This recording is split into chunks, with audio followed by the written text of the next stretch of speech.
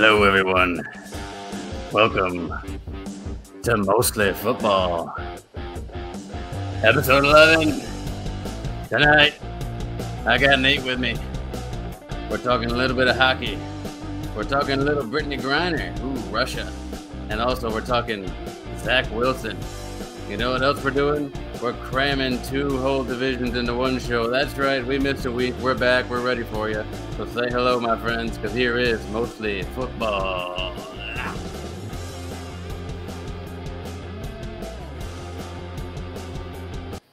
Boom. And we're in the house. Nate, what is up, sir? How you been? How was your weekend? It's been a while. Did you get a chance to recharge the batteries? I was always. That's one thing I do when we don't show up. I try to get, a little bit recharged. You have a particular look tonight. I love it. For those just listening, Nate is wearing brand new frames, very fancy, to go with his polo. Not polo. Is that a polo or a full button up? It's a polo. Polo shirt underneath the vest. Very sexy Carlton style. Very fresh modern. Very Stefan, if you will. Only Stefan ditched the glasses. This guy, he's still sexy with the glasses on. But, yeah, it's good to see you, man. I'm digging the look. I'm digging the Shaq background. Is there a particular reason for the Shaq background? Shaq, Wasn't he in your area recently? Yes, he was. Apparently, he was, I think it was downtown Carrollton. He just handed out money. He was spotted. It's like, man, I missed that opportunity. Shaq in the house. We missed a whole week, so we were not able to congratulate the Colorado Avalanche on their Stanley Cup win. Big round of applause for the guys in Colorado taking on the Tampa Bay Lightning, the 2-time defending Tampa Bay Lightning, I should say. Here we are. We got the article here from Stephen Wino. Great link. From Stephen Wino here on the Baltimore Sun. The Colorado Avalanche are back atop hockey's mountain after dethroning the 2-time defending champions. Behind a goal and an assist from Nathan MacKinnon, the Avalanche won the Stanley Cup for the 3rd time in franchise history, and first in more than 2 decades by beating the Tampa Bay Lightning 2-1 in Game 6 of the final Sunday night. Nate, did you get a chance to watch any of this hockey game? I did not. I caught like the highlights, but I didn't actually get to watch the actual game. That's fair. Plus, I think it was all my attention was on the finals around when this was happening. So, yeah. Then I think it was. Yeah, I get that. I think it happened like a few games of this happened yeah, after they were in between the finals games, but when the finals was on, like I don't really pay attention to much else. Fair, totally fair. I like the finals too. What is the latest in basketball? You think Durant's going back to the Warriors? No. At this point, Brooklyn's asking for a lot. And what they're asking for, I don't really see. I think this year is probably one of the better NBA drafts.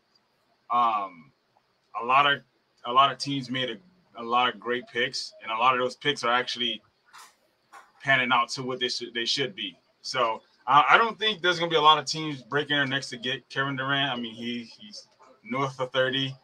He had the Achilles injury. So we'll see. We'll see if someone's willing to break the bank and give up their future for him. But I don't know. Kyrie's looking to be heading to the Lakers, but we'll see how that play out. Really? I think a lot of this is going to end up going toward like into the season. So damn, Kyrie Irving in LA with all the boys. Oh boy. Don't mean nothing. If they reunited with the king. If they can't stay healthy, it don't mean nothing. That's true. He has to be on the court. That too. I mean, but Anthony Davis is he's the key piece to all of that, and he hadn't played a full season since he's been in Los Angeles. So, and I wonder still too. I mean, Kyrie was going through all that stuff in New York with the COVID, not having the vaccine. So, is he going to go through the same thing in LA? No, I don't think so. Interesting. Well, we'll have to see though. Yeah, for sure. That's going to be exciting to follow. Yeah, I think Kendrick Perkins said that if KD goes back to the Warriors, his legacy is tarnished. But it's like people already have their mind made up on KD. You know, it's not like any particular move from here on out is going to change what they think about him. I don't think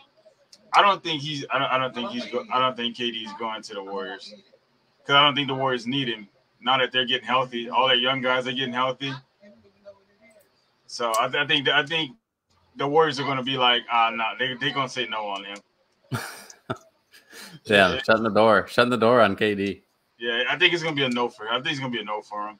I mean, as much as they would like it to happen, but I think it's going to be a no for him. You know, I just want all the MFers out there to know that there is an official favorite fighter of the Mostly Football podcast, and his name is Israel Adesanya, the style bender. Dude, this is Anderson Silva reincarnated. I just got to put it there.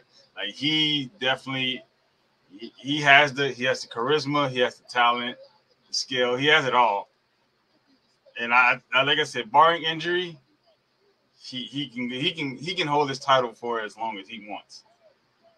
I don't see anyone that's going to beat this kid no time soon. This guy has it all.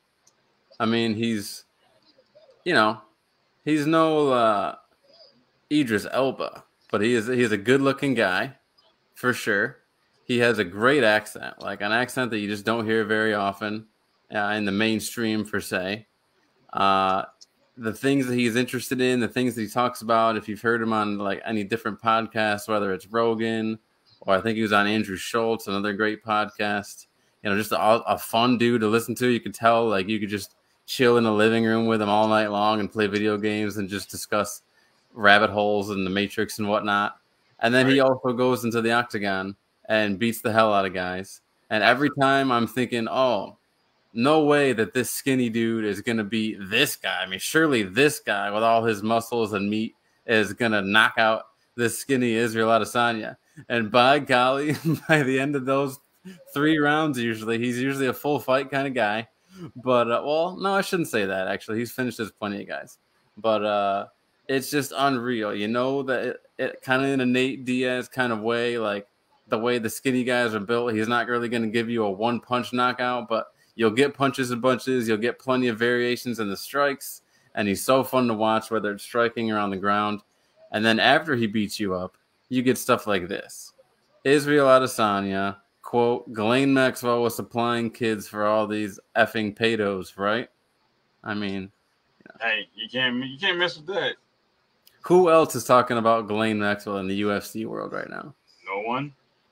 I don't think no one's talking about her at the moment. This guy. I know there's a documentary that's been released about her. UFC champion, according to Thema Newsroom. I think it's the MMA Newsroom. I'm just reading it wrong here. UFC champion Israel Adesanya is calling for authorities to release the names of the elites linked to Ghislaine Maxwell and Jeffrey Epstein's decades of sexually abusing young girls. There are reports that Maxwell had a list of the people for whom Epstein allegedly obtained women for sexual encounters, and many expect the list will include the names of famous Hollywood elites, as well as business giants and politicians.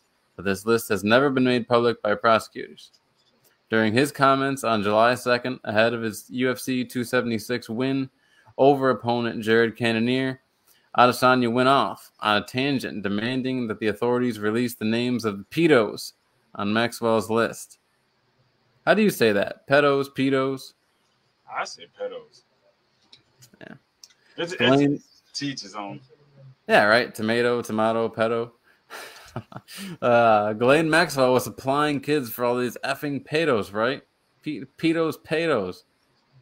Where's the list? Does that get swept under the rug? Do they not get any time for actually effing those kids, he said? Guys, right? They're not going to talk about that. Oh, there's video. I love it. I love video. Ghislaine Maxwell just got put away for 20 years. So she was supplying kids for all these fucking pedos, right? Oh, beep. Where's the list? We're not 10 minutes in, shit. As that just gets, like, I don't know. It's weird that got no coverage, but Johnny Depp and Amber Great. Everywhere, yeah. And never make money off this episode.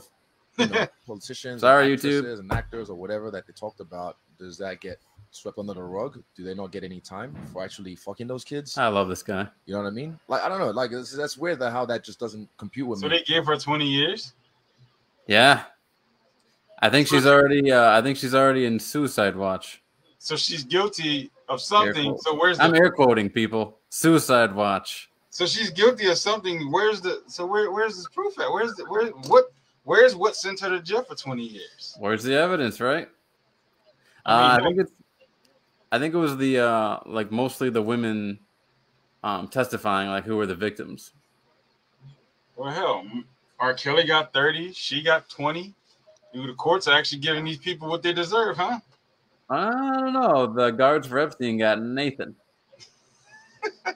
They got the back door. Like, good job. See you next time. Jesus. So, yeah, we'll see. But you wanted to talk about another somewhat political issue in current events. A very famous female basketball player is in the news. Famous. She's an idiot. She's famous. AF, I would say. She's an idiot. That's what she is. I'm not going to give her famous. She's an idiot, okay? I'll bring it up here from CNN.com. Brittney Griner pleads guilty to drug charges in Russian court. So here's something I came across this week. So there's a video that I saw, and this chick was talking about if it was LeBron James, he'd have been home by now. No, LeBron James isn't a fucking idiot. Interesting. LeBron James wouldn't have decided to take an illegal substance to another damn country. Okay? It is illegal. It's already illegal enough to be in these here United States and travel cross lines with drugs in your car. That's illegal. She went across the water. She went to a whole different country. Across the pond, as they say. You can't do that. You can't be stupid. And then when you get the consequences, now you want to play the victim. Now everybody want to make her a martyr. No, she's an idiot. You can't go to someone else. That'd be like me going to your house and breaking your shit and breaking your rules. And then when I get kicked out, I get mad because I got kicked out. No. You can't. I don't know. Were you in a hurry while you were packing? I don't think you've ever been in a hurry while you were packing going to Russia before, Nate. So you don't know what it's like to forget that you have here. You cannot intentionally break another country's laws and then cry victim when they hit your ass with them charges. Don't you know that when you break another country's laws, that means you're being wrongfully detained? Exactly. Dude, everybody it's mostly people in the black community who are like, well, she's being unfair. No, she's not. That's what happens when you go to another country. You go to another country and you break their laws. From what I heard, she's either looking at being released next week or sitting there for 2 years. Oh, really? Yeah. So I'm like, that's your fault. I don't feel bad for her. And anyway, like the lady, she was like, well, if this is LeBron James, people don't. There's like the reason why she's still there is because the country doesn't value black women. First of all, okay, she could have been a white woman. If you go over to Russia, they don't care if you're black, white, Asian, Hispanic. They don't give a shit.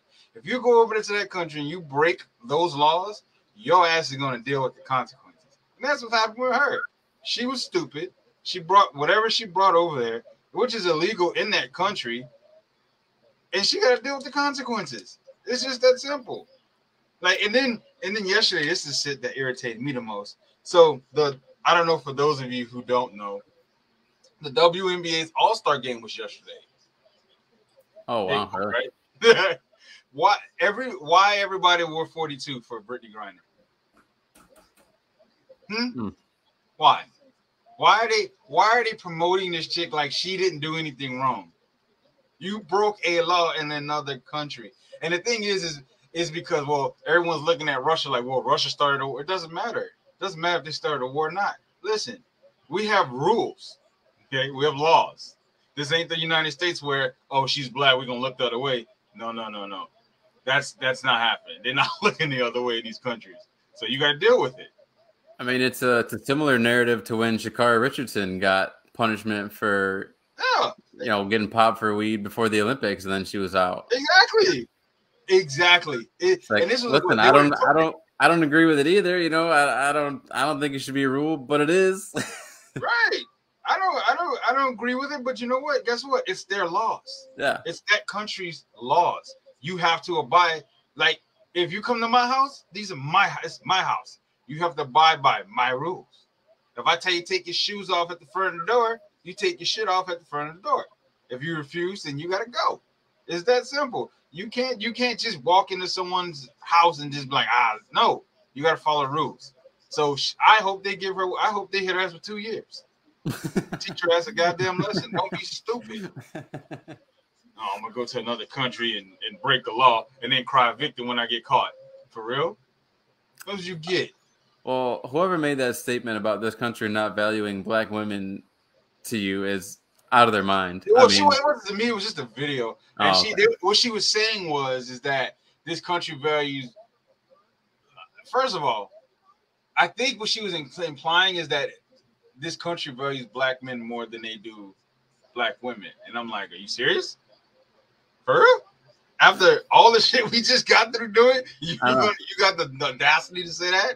No. I don't think there's a black male vice president. I don't think there's a black male press secretary. I don't think there's a black male new Supreme Court justice. No, it's just they're finding excuses to not hold that woman accountable for what she did. And that's the thing is women are refusing to hold themselves accountable. And someone should be holding her accountable. And guess what? Russia's doing that. So, you know, I hope she doesn't have to do 2 years. But if they give her ass 2 years, then she better learn Russian. Well, listen, I don't know what the laws over there regarding marijuana and all that stuff are, but I do know she's clearly not going to get like the fair treatment a Russian citizen would get because she's a bargaining chip. Like, this is a time of war, dude. This was the worst time to break the law in Russia. Exactly. You are a bargaining chip. Yes, and you know what the fucked up thing is? Like, you knew this going in. Why? Like, I'm just trying to figure out what possessed you. You understand if I drive from Texas to Oklahoma with weed in my car and I get pulled over, you know how much trouble I'm gonna be in? This ain't gonna be just your normal traffic stop. This is gonna be an issue. Don't you be crossing state lines, man. Yeah, you just crossed state lines. She crossed an international border. Like, she was like, into a country that may be the most hostile in the world right now. She was like, fuck. She was like, fuck the state lines. I'm going international border. That's what I'm doing. Like, you got to be just dumb. I don't feel bad for her. I hope she gets whatever they give her. And you at some point you got to be like, yeah, I'm an idiot. I shouldn't have did that. That's the thing. She's doing the idiot part, but not the I did that. She's just playing dumb and being like, I had no idea. I was packing too fast. You were packing. I don't think I've ever packed too fast and didn't know what I was packing. You know, must have been in the pair of jeans I grabbed and I didn't even know it. Type of thing. It was in my bedazzled jeans. That would be like me packing and forgetting that I have a gun and pack it not in a secure case. That would be stupid. That would be stupid on me. That is your fault. That's still your responsibility to make sure you pack your shit correctly. That's your fault. You have to take responsibility. There's no excuses here. Oh, I was packing too fast. I'll tell you what. She's got old Biden in hot water too because she wrote him a letter. You know, all the reporters are asking about her at these press conferences. When's Brittney going to get out? You got Trevor Reed out. Why can't we get Brittney out? Joe Biden is so. Here's the thing. So the narrative that we're almost 20 minutes in. I think we're good. So the narrative that everybody had for Donald Trump is the correct narrative for Joe Biden. It's that simple. There's a reason why she's not home yet.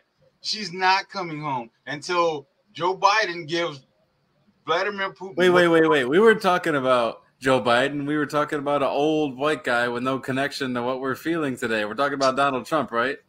No, that is Joe Biden. Sorry. Joe Biden. I guarantee you they want something big for Brittney Griner. They're gonna hold her ass until they give him.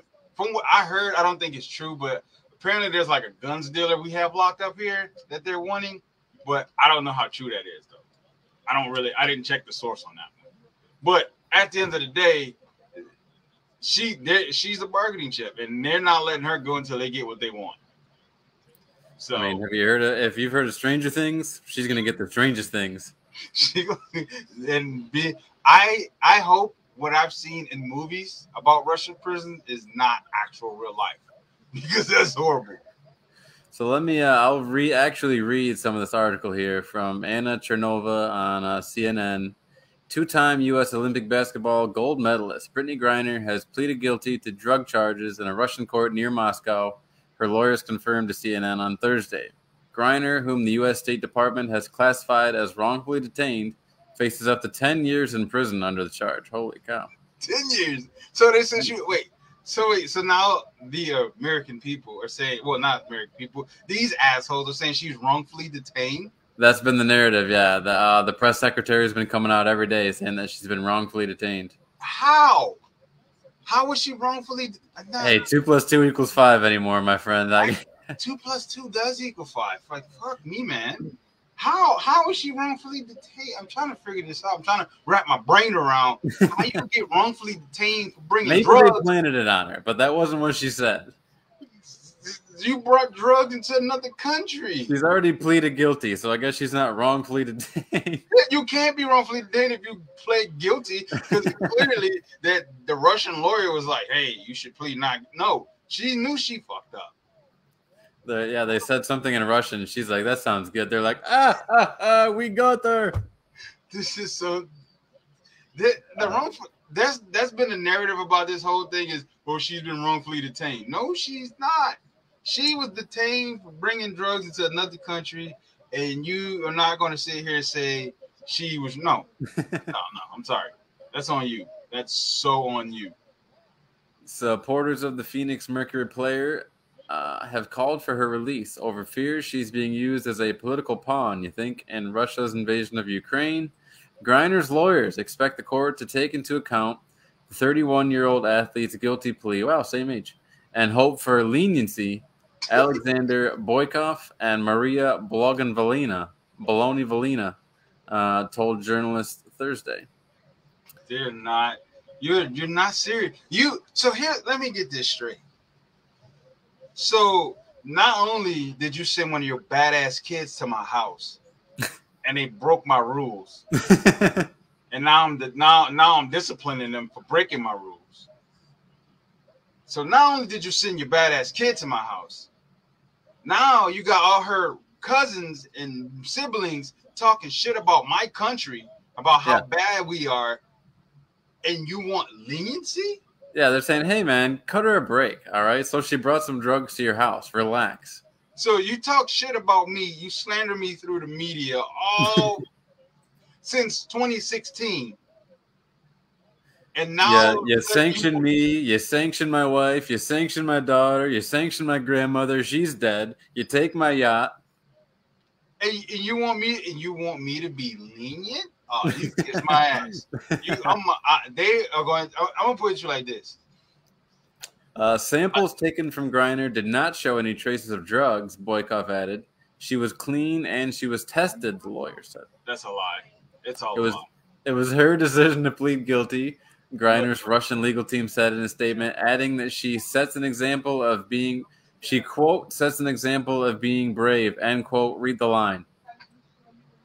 She says she was, quote, being brave. Is that what that says? Let's go, Brandon. She decided to take full responsibility for her actions as she knows that she is a role model for many people, end quote, their statement read. So let me get this straight. Her lawyers said they expect the trial to end around the beginning of August. I want to make sure I got. Let's clarify, baby. Let's get it right. I want to make sure I got this correct. You knowingly, intentionally brought drugs to another country. Not her story. Got caught. Yes. Said, "Oh, my bad. I didn't know this was in my suitcase. I'm sorry." Pled guilty to say I'm a role model. I want to make sure I do the right thing, and then turn around and want leniency. It's a whirlwind, man. Getting caught really takes you up and down, doesn't it? Bro, it don't make sense to me. So you knowingly brought drugs to another country, whether you say you did or not. You knew you were being naughty. You knew it. You got caught because you didn't think you were going to get caught. You got caught. Your hand was in the cookie jar. Your mom came in and you turned around and you just tried to hide your hand, and she knew the whole time. And then there was nothing you could do. You were busted. So then you go on this whole rant about how I'm innocent and they're holding me and blase, blase. No, you're a moron. You get what you deserve. I hope they smack both your hands and your ass. Because I'm going to put it to you like this. Russia is going to make sure that no more Americans do this stupid shit. They're going to crucify her ass. If Joe Biden don't give them what they want, they are going to crucify her. And them 10 years, she's going to see every single bit of those 10 years. I can guarantee it. I think she's going to do 2 years like you said. She's going to come back, but she's going to be the fucking Manchurian candidate. And she's going to be totally brainwashed. We're going to think it's all good. Like, she's going to play basketball again. It's going to be normal. And then, like, Biden's going to be up there, and he's going to say, Brittney, you're an American hero, and American hero is going to be the trigger phrase for her to like lash out and just shove him off the stage and kill him right then and there. Dude, it's something, bro. This is for Putin. It's for me, dude. It's for me. It's the fact that no one's holding her accountable for her actions. Like, you're 31 years old. I think Fox News probably is. I haven't seen it, but I'd imagine they're making plenty of jokes. Care. See, no, I don't want Fox News. Fox News, they got common sense. I want her constituents. Yes. I want her fans. I want her support. I want her team to be like, hey, you're an idiot. All right? You screwed us. The grinders. You put yourself in a bad situation, and you did this to yourself. I want to hear that. But they just, black women is black woman that. Listen, she ain't a black woman. She want to be a black man. All right. Let's keep that. Let's be honest with this. Let's be real. She don't want to be a woman. She's man. That's what she wants. That's why she looks like that. Okay. That's what she's going for. She wore a tuxedo at her wedding. Okay. All right. Let's get that. She's a black man now at this point. Let's play. She'll be treated as such. I haven't seen any of this video. Let's see what a little bit of this says here. This is Russian justice conducted behind closed doors. Just a glimpse of Brittney Griner towering above her guards, being led handcuffed. Towering. The 31-year-old was detained at a Moscow airport in February when Russian customs officials say they found small quantities of cannabis oil in her luggage, an illegal substance under Russian law. Recordings made inside the court capture the female basketball star through a translator pleading guilty to the serious drug smuggling charges against her. Я хотел бы выразить свое мнение в отношении обвинений, предъявленных мне. Да, конечно. I would like to plead guilty on the charges. Man in that video. Признать. Do you hear how deep that voice is? I would like to plead guilty on the charges.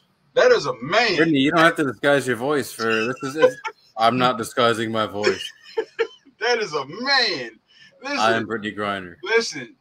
So she's getting drug trafficking charges. You know how serious that shit is? It's international drug trafficking charges. Which is, I mean, how much CBD oil, I mean, Jesus Christ, you got to have on you for that? I think in Russia it don't matter. I really don't think. I think in Russian it does. You know what? I YouTubed Russian law right before this episode, and that checks out. Dude, they are going to crucify this lady or this man or whatever the hell she want to be recognized as. They're going to crucify. Lady. They're going to crucify this individual. She is not getting out, and if they do, it's going to be because Joe Biden decided to give Russia what they want. Let me read that. The decision to plead guilty was made by Griner alone. The source close to her said, but in recent, no. I'm not pleading guilty if I'm innocent. I don't give a shit. I don't give a shit where I'm at. If I'm innocent, I'm not pleading guilty. Given the 99% reported conviction rate in Russian criminal cases, Griner was urged to weigh all factors. 99%? That means ain't nobody getting out of this. Dude. Yeah, she gonna sit. She gonna sit. They gonna use her, but if they don't get what they want, it's a done deal. It's a done deal. It says, still before any potential prisoner swap, it was expected Griner would have to be convicted and also admit fault. A senior U.S. official told CNN Reed, referring to Trevor Reed, had to sign a document saying he was guilty, something he had resisted for almost the entirety of his detention, just days before he was let out, the official said. What's up? Who the hell is Trevor Reed? He is someone, I think he was I could be sounding like an idiot here, but I'm pretty sure he was enlisted, like a military man over there that got caught, maybe a POW in some sort of way. But it wasn't a drug charge. No, I don't think so. I think he was some sort of military type thing. So this is a different situation than his. She's on trafficking. She's on drug trafficking. It's not just whatever Trevor Reed is. This is drug trafficking. That is a big deal. International drug trafficking? Oh, you're in trouble. I mean, again, who knows how much she had on her? Like, I think at this point, Russians don't care how much she had on her. Oh, they definitely don't care. Yeah, the fact that she had it is enough. Dude. Let's see. You wanted to also get into, and I love that we're getting into something a little fun here. Arch Manning. Fuck him. Okay. That's how I feel about that. Where's he going to school? Texas. Bastard. The number one, isn't he the number one overall prospect in the country? Yeah. And you know what's crazy? There are better kids than he is. That's the funny thing. There are better kids than him. Like there are a lot of better prospects than him. This from SportsIllustrated.com. Arch Manning put on a show this summer during Isadora Newman's 7-on-7 drills. From Michael Gresser, the Texas Longhorns found their next-generation quarterback when they received a commitment from Arch Manning. Manning is the number one overall player in the class of 2023. Critics of Manning often claim, sounds like Nate, he is overrated due to his last name. However, he continues to prove he is worthy of such a high rating when he steps onto the gridiron. Manning has been busy this summer developing his game during 7-on-7 drills at Isadora Newman High School. It is clear to see why Manning is as highly rated as he is from clips of these drills. Here is a highlight reel of Manning and his receiver, Anthony Jones. Let's see what we got here. Arch Manning to Anthony Jones. Pretty grainy. And, well, I don't know. He just hit him straight down the middle there. I think anybody can throw that. That's an easy route to throw. Let's see it again. I mean, I'm not seeing any difficult throws. I mean, are they accurate? Because I can throw a fly route. That's easy. I can throw that. That's uncovered. I can throw that. I can throw a crossing route too. This is him apparently lighting it up. Yeah, I can throw a crossing route. He just got it before the coverage is there. Coverage is bad. With no pass rush. Yeah, exactly. So we you know what? We're gonna see. We're gonna see. You know, I honestly feel like. Also, you're looking for the things like mechanics, anticipation, footwork. So, you know, are those things there? Seems like it. I mean, that was an easy throw for sure. Yeah, I mean, you gotta look at the situation though. You know, it's 7-on-7. You don't have to read a defense. Your receivers, they just pick routes to run. But they were quarterbacks with better stats than he had. Beautiful spiral. Beautiful spiral. Again, I want to see what it looks like when he steps on that field. I want to see his first year. If he lights it up his first year, because I mean, they deal with pretty decent, not too bad of defenses. So we'll see. We'll see how he does. I think he's going to be fantastic. His first. Oh, he's gonna start his first year. His freshman year, he's starting. I think he's going to do a lot of things where the guys go, "Oh, you can tell this is Peyton's kid." I mean, he just reads the defense. He's saying Omaha. He's doing this. He's doing that. And I do think he's going to be very good at anticipation and blitz pickups because that's what his dad does. I'm sure he's lived and breathed football his entire life. My question is, does burnout set in? You know what I mean? Yeah. Does he get to a point where it's too much football and he's tired of it and it starts to affect him mentally and he just checks out of the game? So that'd be interesting to follow. It's gonna be an interesting situation. It's gonna be a very interesting situation. Last but certainly not least, before we jump into these divisional breakdowns, I should say, there is a super hot story out there that we just had to bring up. Zach Wilson he's a pimp. This guy from thesun.com. New York Jets quarterback says in the sack, New York Jets quarterback Zach Wilson, 22, had affair with his mom's best friend. Hey, Stars claims. I'm not mad. I'm not mad at him. Do you? This kid, first of all, got a baby face. He's handsome as hell, taking advantage of the Bieber effect. Right.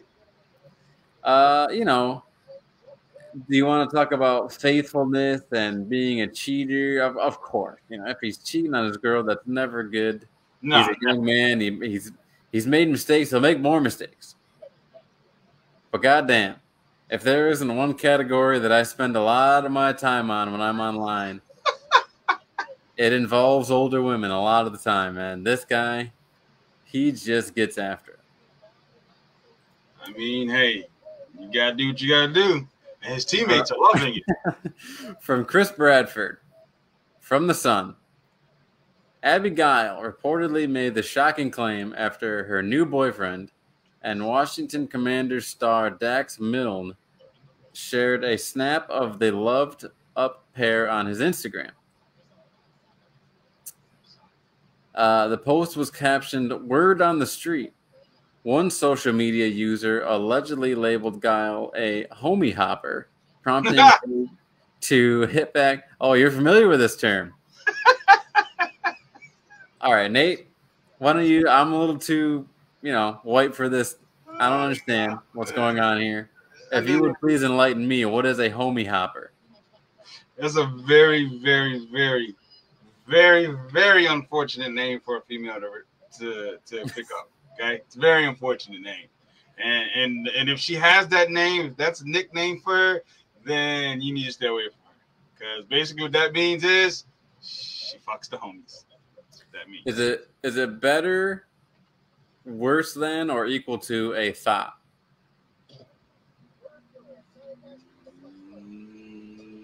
Probably worse, because at least it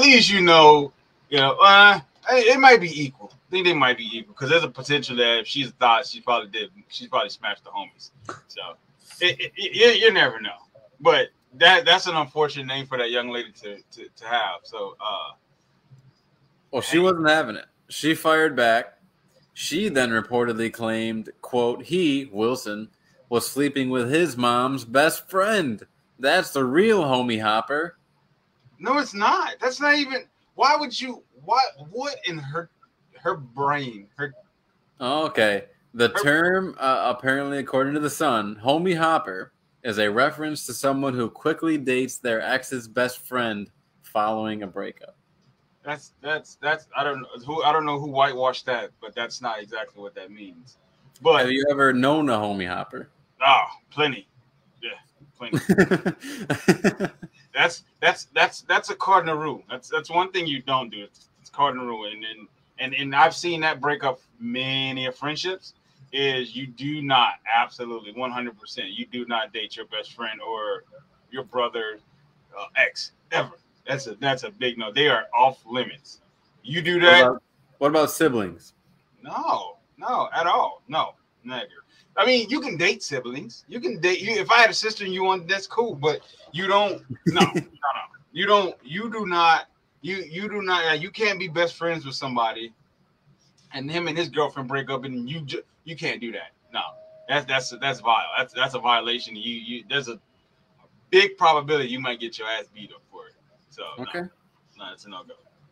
I would like to clarify for the third member of this show, TJ, not a homie hopper. Just so everyone knows. Oh man, that's an unfortunate name that they gave her, but the fact that she thought that, I know how I'm gonna get him. He cheated on me with his mom's best friend. Lady, you understand how much clout you just gave this young man? Right. I mean, he cheated on you. He's 22 with a much older woman, and I'm pretty sure she's hot. So you just gave him a shit ton of credibility. I don't know if you've seen the tweets from his teammates, but they're all loving this. Dude, honestly, it might have taken him from unlikable to likable. Fact, exactly. Like his teammates, the respect he's gonna get for this, like she doesn't understand what she did for this dude at all. He had that California mama's boy, like never even had his hand in the dirt look to him, and now he's basically Ron Jeremy of the NFL now. You slept with your mom's best friend? What? You're 22 years old and you slept with your mom's best friend? And it's not like just any friend, it's the best friend. So that says a lot. Props to you, Zach Wilson. Big time. And his team, he's gonna have a lot of respect going into the season this year. If we are going to get out of here at any decent hour, we got to start getting through these divisional breakdowns. So let's bring up first team that we are going to discuss in the NFC West, the Seattle Seahawks. Same coach, but many different faces on this team, Nate. This team underwent some serious changes, surgery, a overhaul, if you will. New quarterback, new middle linebacker. It's going to look weird not seeing Russell Wilson with the Seattle Seahawks anymore, not seeing Bobby Wagner, two staples of this Seattle Seahawks team for the past decade or so. You're stuck with fucking Drew Lock and what's the other kid's name? Geno Smith. Actually, you know what? Before we get into this, we didn't bring it up. It's been a while. We missed out on the Baker Mayfield news. So for the MFers who do think we're out of touch, we did catch that. Baker Mayfield has been traded to the Carolina Panthers. What does that do for you? Specifically, I wanted to know if obviously I think we both still have Tampa Bay as the number one team in the South for the NFC, but does that put the Panthers solidly at number 2, or is it still kind of a battle? No. Okay. Here's the thing. They traded Baker away for peanuts. Okay, he was their first round. He was the first. Was he the first pick of his draft? He was I believe Heisman Trophy winner, first overall pick. The first overall pick, and he got traded away for a conditional 5th round, 2024 5th round pick. That's what he got traded away for. The mighty has fallen, as they say. They didn't trust Baker in Cleveland. That's why they traded him. I mean, we saw it last year in the AFC. It was it was the year before in the AFC Championship against the Chiefs.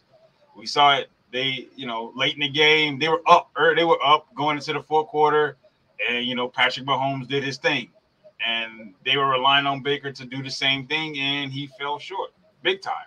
Hell, he even threw an interception to end the game. So this doesn't change anything for Carolina, just because Baker's a better quarterback than Sam Darnold. We can all agree to that. Baker's a better quarterback than Sam Darnold. No matter what Robbie Anderson has to say, Sam Darnold is not a great quarterback.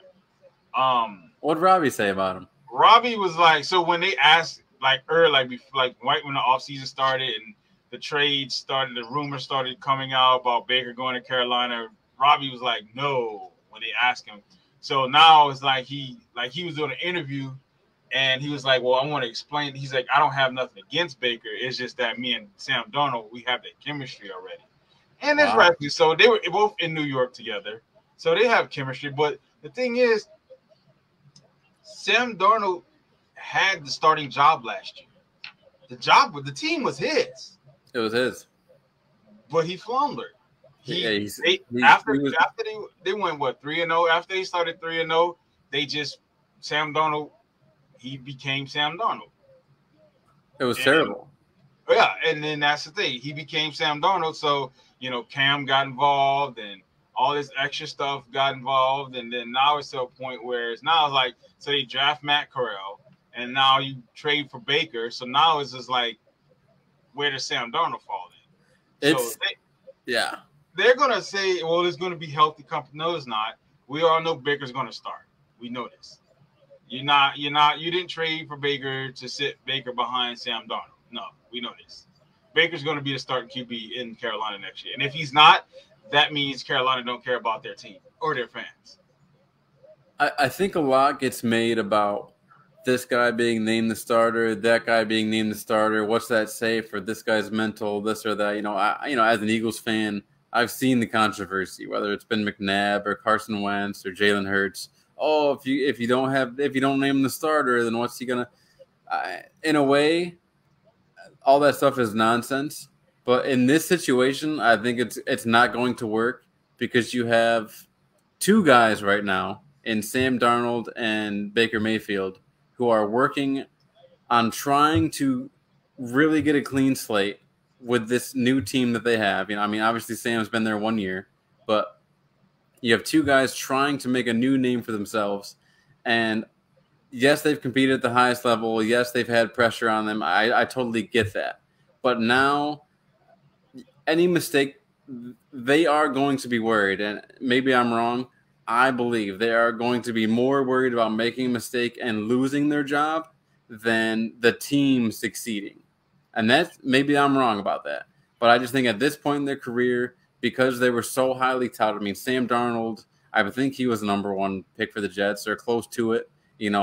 Super young when he started for USC, super young coming out of high school, very early success. Baker Mayfield, like we said, walk on Texas Tech and then gets to Oklahoma, #1 overall pick, like all the shit that comes with that. So I just think, unfortunately for the Panthers and these guys, it's going to be a weird situation where they're going to have a competition and they're going to be more concerned about making a mistake, and both of them are going to suck rather than either one of them succeeding.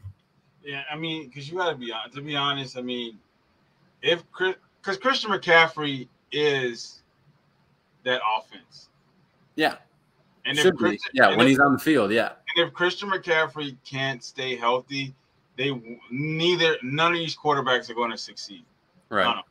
None of them, not Darnold, not Baker, not correct. None of them are going to be successful if Christian McCaffrey can't stay healthy. You would hope that making this trade, you would hope you're getting a guy that can overcome that. But I do understand what you're saying. No, look what Baker had in Cleveland. Right. Yeah. Yeah. So there's nothing that Christian McCaffrey has to be healthy. He has to stay healthy. Yeah. And I don't think he's going to, because he's such a big part of that offense as far as rushing and receiving. He just takes too many hits. So, and then their receivers aren't great. You got Robbie Anderson, who's average. DJ Moore is above average. He's subpar. I can't even say he's above average. He's like a subpar receiver. I think DJ Moore, I think he's really good. I just think he needs a Kirk Cousins. He needs a timing quarterback. Well, he definitely don't have neither, so that's for sure. And the thing is, DJ Moore is just, like I said, he's not that guy who's gonna give you nightmares. He's not that guy. If you're a defensive coordinator the night before, you're not going into the game like, oh my God, we got DJ Moore next week. No one's concerned about DJ Moore. So I would liken him to Devontae Smith. He's a very good route runner. They'll give you a little razzle dazzle, but yeah, he's not going to break a bunch of tackles or Tyreek Hill you to death, things like that. He's not. Yeah, he's not. We can play him in single coverage. We can play one-on-one with him. We're not concerned about it. So, but I mean, the weapons are there. Like the defense is young and talented. The weapons are there. So if they can get competent quarterback play, they can compete for number 2, certainly in the division. That's a big ass. I'm gonna be honest. I don't know. It is a big if. Yeah, I'll give you that. But I mean, you're going up against Marcus Mariota and Jameis Winston. So, but I've been hearing a lot of great things about my team. I'm not saying it's you know, it's something that I'm getting excited, but I mean, I'm hearing a lot of things as far as I can't think of his kid's name. The quarterback that we just drafted, I can't think of his name. Oh, yeah, Ritter. Yeah, him. I hear a lot of great things about him. Our receivers, you know, it's the defense is the one thing I'm concerned. We just signed what's his name? Damn. I can't think of his damn name. Anyway, I think our defense is going to be decent. A real difference maker. Yeah, I can't think of right now. Yeah, that's not who we're talking about tonight. But I'm gonna figure out his name. As far as the Seahawks go, I did see something that they were doing a lot of their film work on Jimmy G. So it's a very possibility they may make a trade. They may, you know, make a go at him, but I think San Francisco is going to want too much, and I don't think they have enough to give to get him. So they're going to be stuck with Geno Smith and fucking Drew Lock. So good luck to them. I'm gonna just tell you like this: if you had any Seahawks receivers last year, do not draft them in your fantasy this year. Yeah, don't do that. Don't do that. It's not gonna be a good year for you. Hey, I'm gonna grab another beer while I'm doing that. You tell me how your fantasy went. You tell the MFers how your fantasy went last year. Oh shit! How did my fantasy go last year? Damn, I forgot how. Oh, I actually won. I remember. I actually won it last year. That was the best thing about that one. I had a couple scares towards the end of the year, but I actually was able to pull through in the championship game. So that was the best part of the whole situation. Who did I have last year? I had a string of things that I had to play through, especially with Rob Gronkowski getting hurt. I had Aaron Rodgers. I had a pretty decent team. It was enough to win the championship, put it like that. It was enough to win the championship. But I don't know. This year's gonna be different. But I'm gonna tell you like this: who saved me? Deebo Samuel saved my season last year. For sure. Deebo Samuel saved my season last year. I always have that one player that saves my season. I think I had 1 year. Patrick Mahomes saved my season. It was the first year like he started. It was what game? He was still a free agent after. I think he had. Let's see. I think it was one game where he threw for like. It was his first game. He threw for like 400 yards and 4 touchdowns. I was like, I gotta get this kid. Luckily, I was so low at the rate in the rankings. I was able to pick him up without having to deal with any of that. So, and that year that was the year he saved my season. It's always somebody. I always have. I think 1 year had Aaron Rodgers. So it goes up and down. I always find that like that dark horse that I don't think about, and then they end up just coming on. Oh no, Jonathan Taylor and Deebo Samuel was my help last year. Like I'm gonna be honest, I almost traded him away after the second game in the season. I was like, this dude is wasting my time. I'm about to trade him or cut him, and then he just took off. I was like, yeah, I'm happy I didn't give him up. Somebody tried to trade me. Somebody tried to give me a shit trade for him, and I'm like, you serious? Are you seeing what this kid is doing right now? I'm not giving him up for whatever. You got to give me a roster for him. I mean, the way injuries occur, sometimes it just takes that one guy to catch fire to just totally take your team to the next level. Absolutely. 100%. As far as Seattle Eddie Goldman is his name. Who's that? Eddie Goldman. From really? Chicago. Yeah, we signed him for a 1 year deal. So that's gonna be great. He's gonna bring a lot of what we need to that defensive line. I think Dean Pease is the defensive coordinator there. Dean Pease is the defensive coordinator, but we got Ryan Pace, who's the former GM for Chicago. So he's been signing a lot of his old players. See, the guy between the two of them, they clearly know defensive talent. Like, I did enjoy the drafts. I mean, obviously bringing in Goldman's huge. It's just going to be interesting what they do offensively because Ryan Pace, I mean, boy, what a nightmare in Chicago. But as far as the Seahawks go, last year 7-10, kind of middle of the road on both sides of the football. 16 offensively as far as points scored, 11th on defense. Russell Wilson had that stretch of games after he broke his finger on Aaron Donald's helmet, which really threw everything off. They had to go with a backup for I think one game, and then Russ, or I think a few games actually. It was a month. Yeah, he missed the entire month, and they fell hard. And they went 7. I'm gonna be honest. They might have the number 1 pick next year. I'm gonna be completely honest with you. If they don't get Jimmy Garoppolo, they are going to have the number 1 pick next year. Because there's no way you're gonna be able to get back to the middle of the pack, or even compete in this division for a playoff spot with Drew Lock and fucking Geno Smith. It's just not happening.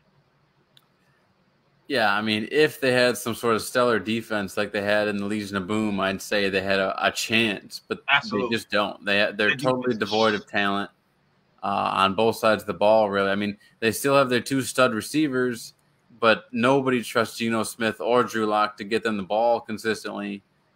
You know, the offensive line is shoddy. No one has faith in it. Even if you like what Rashad Penny did at the end of the year, even if you like Kenneth Walker, who they got in the draft, it's still kind of like, okay, are they going to be able to block for them? Nah, it's and the thing is, you got to think about this. You also got to look at the threat. Russell Wilson is gone. He's gone. Russell Wilson was a threat. Like you had to play 11 men. Like it's just one that you had to be concerned about the quarterback. Oh yeah. We don't have to be concerned about the quarterback. We could rush 4 and still get him. I'm not concerned about Drew Lock lighting me up from in the pocket. No, I'm not concerned about that or Geno Smith. Clearly, Geno Smith had his opportunities in multiple teams and he just couldn't do it. So I don't see, unless they get a competent quarterback like Jimmy Garoppolo, they at best looking at this schedule. There's not a whole lot of gimmies. What I love about the schedule. There's a lot. I would say there's a lot of gimmies, but the thing is, you don't have it. You don't have the talent to say it's gimmies. Right. If you had Russell Wilson still, I'm gonna give you the Broncos game. If you still have Russell Wilson, I'll give you the. Well, hold on. Let's point out how amazing that is. Week 1, they take on Russell Wilson, Monday Night Football. Right. At home in Seattle. Right. That's fantastic. That is. No, someone had to be like, you know what? We got to draw this up perfectly. That's amazing. We got to draw this up perfectly. So I'm looking at it like this. So if you had Russell Wilson, I would give you the first 6 games as potential gimmies. I would give you the first 6, but you don't have Russell Wilson. So and the defense is shoddy at best. We don't know how well they're going to play. So you're looking at Russell Wilson, who actually has receivers. He had receivers, but he has more talent offensively than he did in Seattle. The line's probably better, yeah. Oh, it's way better. Yeah. So he has. So he's going to light them up. And from what I'm hearing, that they're going to let him do him. They're going to let Russell Wilson be Russell Wilson. So he probably going to light them up.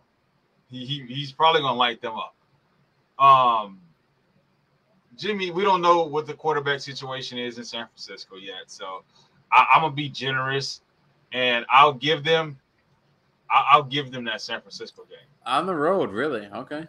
I'll give them that San Francisco game. I'm going to give it to them because you don't know if you're going to get Trey Lance or you're going to get Jimmy Garoppolo.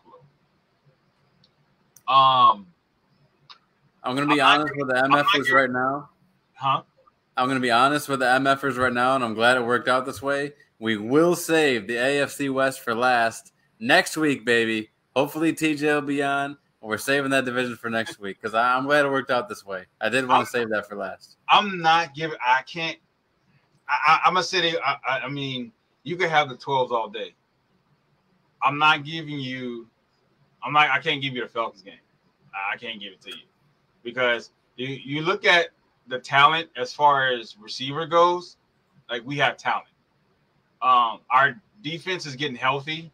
We got Isaiah Oliver back, and he's looking healthy. Obviously, we got AJ Terrell, who's the best corner that no one talked about last year. So I can't give you that. I can give you Detroit. So you're saying on my birthday, your Dirty Birds are going to Seattle to get a win against the Seahawks and the 12th man? Yes. Okay. And then what about on the road to Detroit? Detroit's a toss-up, dude. It's really a toss-up. Yeah, because you're getting an easy team, but it's in their house. Yeah, it is. It is. Jared and you're Goff, a shitty team yourself. But they're not going to have their rookie wideout, their rookie. What's his name? The kid from Alabama. Jameson? Yeah, they're not going to have him. So not yet, but they got weapons. I mean, it's going to be up to Jared Goff. So let's say that's going to be a loss. So they're sitting at what? 1-3 now. So more than likely, yeah. 1-3 through the first 4 games. They got the Saints at the Saints. Yeah, that's even though Jameis is as bad as he is. Yeah, they're not beating. Of these first 5 games, you're saying the only team that they beat is the hardest one, the first one, the Broncos. No. I said, no, they're not beating the Niners. I said the Niners. Yeah. Okay. I give them the Niners because again, they're sitting in quarterback hell right now. Right. Okay. Are we going to keep Jimmy G? Are we going to trade Jimmy G? What's happening here? But again, like I said, if they get Jimmy Garoppolo, then it's going to change a little bit of their situation. Yeah, early season Trey Lance could be bad. So I give you that's a good point. Because why do you have to think about it? If you get a guy like Jimmy Garoppolo, he's going to have Noah Fant. Well, he'll have George Kittle. Well, no, I'm talking about if they trade for him. Oh, yeah. So in Seattle, he'll have DK Metcalf. He'll have Noah Fant. He'll have why can't I keep going? Lockett. Yeah, he'll have Tyler Lockett, and he'll have a few others. So he'll have weapons to throw to. Yeah, and he'll have weapons. Threats. Yeah. Yep. So I mean, you think about it. Their only threat in San Francisco is George Kittle and Deebo Samuel. I mean, right. Brandon Ayuk, he shows up every so often. So you look at that, you got DK Metcalf and Tyler Lockett, and then you add a good tight end at Noah Fant. So you get a guy like Jimmy Garoppolo, and if I think they resign Rashad Penny, I think you'll be fine. But at this moment with Drew Lock, because Drew Lock has basically the same. I mean, he had talented wideouts in Denver. Let's be honest, he just couldn't use it. I mean, he had a good run game. I mean, the defense he's just not very good. Let's put it that way. Yeah, the defense wasn't that great, but I mean, a competent quarterback could have used that defense. So I'm looking at this schedule, and at best, I could probably give them 4, maybe 5 wins. I don't see them sweeping. I don't see them sweeping anybody in their division. Bring me your gummies. I hate to encourage that, but that was pretty funny. But yeah, no, I don't.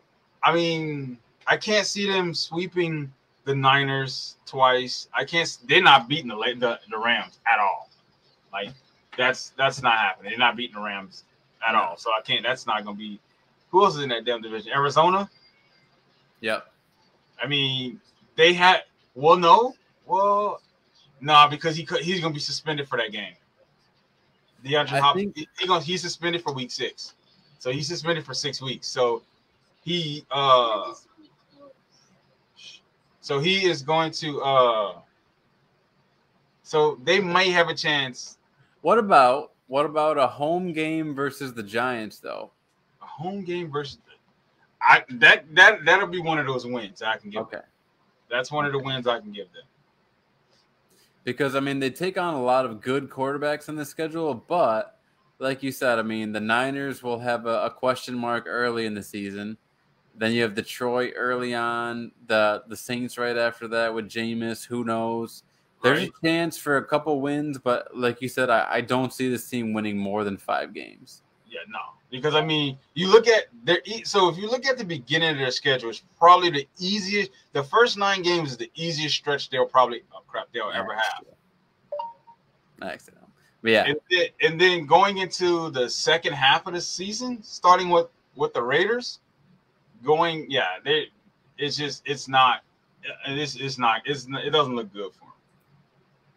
And like I said, that's if they got to run with Geno Smith and Drew Lock, then it's going to be a long season for Seattle. It's going to be very, very strange seeing this team without Russell Wilson and Bobby Wagner. I mean, I know like middle linebackers come and go, and we love Ray Lewis, and all of a sudden, you adjust to seeing him not there. But I mean, Bobby Wagner is a big deal. So him not being there, it's going to be that defense is going to look. I hope those rookies that they signed and drafted step in, because if not, it's going to be a long season for Seattle. Oh, yeah, for sure. Where the hell did I put this on? Is this it? Man, no, this is Cardinals. I've been waiting for this one. Let's see what I got anyway. All right, Arizona. This is one hard-ass schedule. You want to talk about tough schedule? This is a tough schedule. The Cardinals come in after an 11-6 season last year. They brought in DeAndre Hopkins, had a hot thing going. Now DeAndre's facing potentially a 6-game suspension. No, potentially. He's suspended for 6 games. Ain't no potential nothing. He's done for 6 weeks. I thought there's a chance it could still be reduced. Yeah, they're not reducing that. You're going to sit these 6 weeks. But so Hopkins likely suspended 6 games. We'll see. They trade for Hollywood Brown, Kyler Murray's old teammate at Oklahoma. They lose Chase Edmonds at running back, but they still have James Conner, who finished the season strong. Zach Ertz obviously figures to benefit from Hopkins' absence for you fantasy players out there. But that's a big deal, as far as actual football relevance. Not having DeAndre out there is going to be a big deal. We'll see what AJ Green. They have Rondale Moore. I forgot they got AJ Green. Yeah. No, that's a kick returner. Rondale Moore, he's a kick returner, and that's all he'll ever be. Because he had an opportunity last year and he fumbled it. And he gonna be kick return. So I mean, he may get an opportunity with DeAndre Hopkins gone, but at the best, he is gonna be AJ Green and Hollywood Brown. And the reason why and this is the thing that no one really wants to talk about. Like, let's think about it. Hollywood Brown was a first-round draft pick, okay? And they gave him away for pretty much close to nothing, okay? And yeah, he had an issue with the offense, and he also had an issue with running routes. He's not a great route runner, okay? Let's just be. He's not. He doesn't get separation that's necessary for the quarterback to make throws. So I think that was one of the big reasons why they got rid of him. I don't think he's an excellent route runner, but he is so fast. He can make up for it with the speed. He's a John Ross, but he can run routes on an average level. He's John Ross, but a little bit more durable. Right. Yeah, exactly. So it's gonna be interesting, but I can tell you this. I mean, your first game of the season is against the Chiefs. Okay? Right. And they're gonna have a big ass chip on their shoulder, especially after how they ended the season last year. You got a new look with the Raiders with Devontae Adams. You got Jesus. So you go Chiefs, Raiders, Rams, Panthers. I'm gonna give them that win. Cardinals got a tough stretch here to open the season. You got the Eagles, Seahawks, Saints, and then every other. So it's verse at. Who's under the Saints? Who's in week 8 and 9? We got the Vikings and Seahawks. My God. Jesus Christ. Who did this? I mean, yeah, we just talked about how Seahawks was going to suck, but the Vikings is going to be tough in Minnesota on Halloween. Who made this schedule? That is rude. Bro, somebody hates them. Dude, there's no, and the crazy thing is there's nowhere that can make a run. There's nowhere in sight you can make a run. You got Chiefs, Raiders, Rams, Panthers, Eagles, Seahawks, Saints, Vikings, Seahawks again. And then you start with the Rams. Then you gotta go to Mexico City to play San Francisco. The Chargers, you gotta hope your season's still intact by the time you hit this bye week. They could go to the bye week pretty wounded. Wounded ain't the word. Pretty wounded. Oh my God! I could potentially see a run if they beat the Panthers in week 4, take on the Eagles at home week 5, travel to Seattle week 6, and then take on the Saints week 7. That's potentially a 4-game run. Unlikely. I'm sure there's a loss in there somewhere, but if I was to say there's a run, that's probably where it is. So, and here's the thing that everyone's forgetting about the Saints. The Saints lost probably one of the better offensive-minded head coaches in the game. Yep. They're stuck with whoever it is. They're stuck with their defensive coordinator, who I'm pretty sure was a head coach some years ago. He was. And he just been bouncing from team to team ever since. It was bad. He was horrible. Let's be honest. So, it's no one knows what we're going to get with the Saints. We don't know if they're going to be that same offensive juggernaut. Obviously, you get Michael Thomas back. You sign Chris Olave. You have you still got Alvin Kamara. Can I tell you something? Huh? Can I tell you something right here and now? And this is my secret that only the people who watched 1 hour, 11 minutes, or 12 minutes into the show are ever going to know. What? Chris Olave. I am going to try to get him wherever I can in fantasy football drafts this season. Any chance I get to get Chris Olave this season, I'm taking it. And he's not a secret. A lot of people feel this way. I get it. But I'm on the train. And any chance I get to get him, I'm getting him.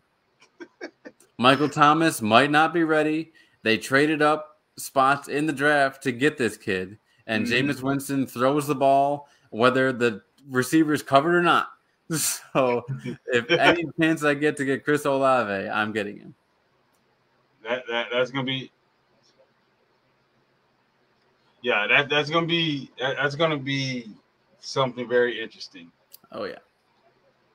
So I'm gonna be. You said they had 11. They went 11-6 last year. Holy shit, bro. Yeah. Sorry. Wow. Cardinals. Yes. I'm gonna be honest. You know what? 22 offensively and defensively, as far as points scored, ranked 11th in both.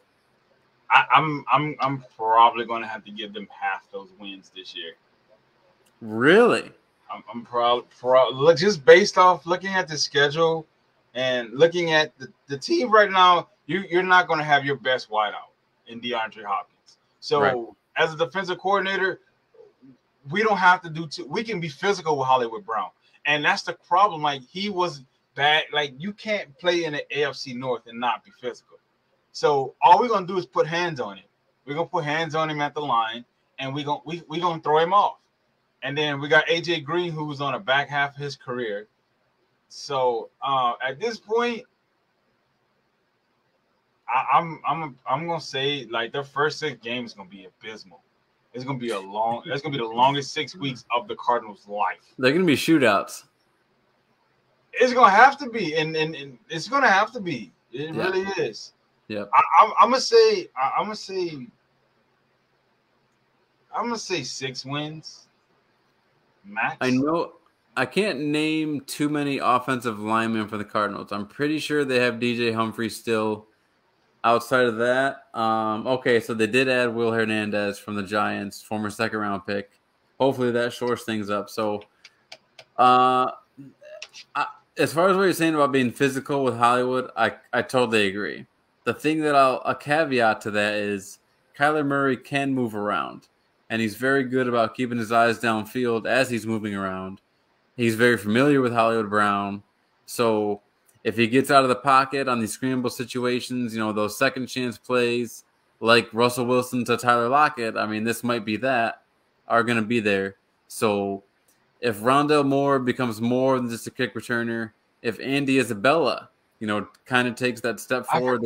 I forgot they still had him. Yeah, I mean, he hasn't really panned out. But if this is the year, then the Arizona Cardinals are going to have a very small but very quick wide receiver core.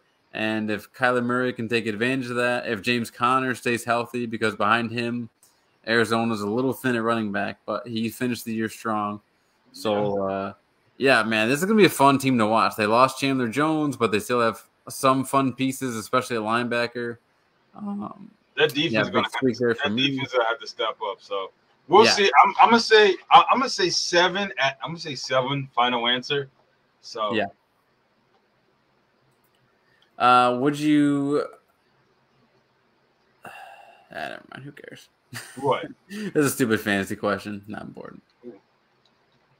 Let's see. Who's this? Boy, I had it lined up. It was all good. Looked great. Everything went to shit. There it is. 49ers schedule. Boom. Next team on the agenda. The San Francisco 49ers. Finished last year 10-7, even with the controversy at quarterback after taking Trey Lance number 3 overall. Jimmy Garoppolo played majority of the season. 10-7, they were 13th in offensive points scored, 9th defensively.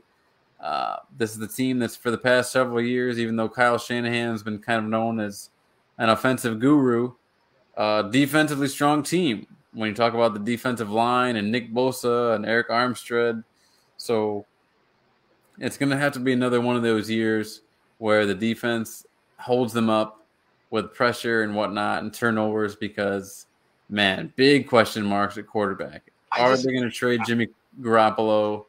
Deebo Samuel wanted to trade at one point, and those talks have calmed down. But a team in turmoil. So, Nate, I mean, when you think of the 49ers, what's on your mind? I'm looking at this as an easy schedule. That's how I'm looking. I'm looking at this as a really easy schedule.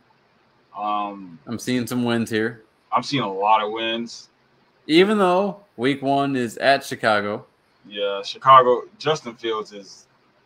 He is throwing to fucking grocery store bag boys. They don't He's throwing to Clifford Franklin. They don't have nobody to throw the ball to at all. Who's their running back? The running back's actually probably the strongest point. David Montgomery. Yeah, no. He ain't gonna make it through half the season if he has to take the load of that. He's not Derrick Henry. He ain't gonna make it through half the season. So Khalil Herbert was good. And then they just traded Khalil Mack away. So you got rid of your best defender. So I'm looking at it like this. Well, not only did they trade him away, they traded Allen Robinson. Yeah, and exactly. He's gone. So you really don't have anybody to throw the ball to. So I'm looking at it like this. I'm gonna go with the hypothetical. They don't trade Jimmy G. They keep him. He starts week 1. Really? Okay. They beat Chicago. They beat Seattle.